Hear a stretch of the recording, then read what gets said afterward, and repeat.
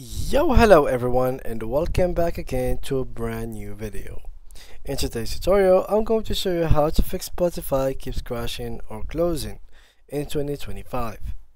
First of all, you need to understand that Spotify is an app. That means it requires both RAM and space within your disk. So in case you had your disk full and there is no longer space within your disk, you need to actually free up some space. First, let's check our disk. For example, here, even though my disk is red and it seems like it's full, but still Spotify doesn't require that much. But if it had, for example, if I had here 200 megabytes, then I am very much in the danger zone, and any other app, not only Spotify, is not going to basically work. So this is something necessary for Spotify.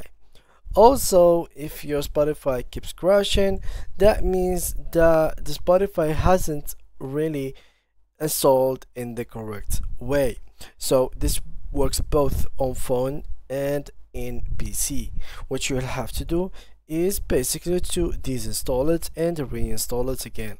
For PC, you simply have to go to your apps. So I'm going to go here to apps and features, and you will find all the apps that are on your PC. So you can find them in here.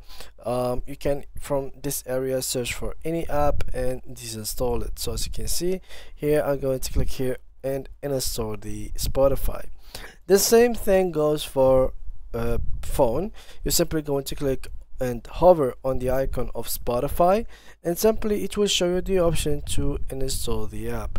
Once you have done these steps, then simply reinstall it either through the Google app, or basically the App Store on mobile, or simply through the Microsoft Store on PC. As you can see right here, you can search for Spotify in this area and you will be able to download the application. So this is where it should be installed. Now, what if the problem is still showing to you? Then what I highly recommend you to do is to simply go ahead and open Spotify with your account in another device. Check if the problem is actually either from your device or from simply the account itself. If it was from the account, then simply change the account either by changing the email or changing the password, anything. Just change the identity of the account. Maybe there is someone else using the application or the same account.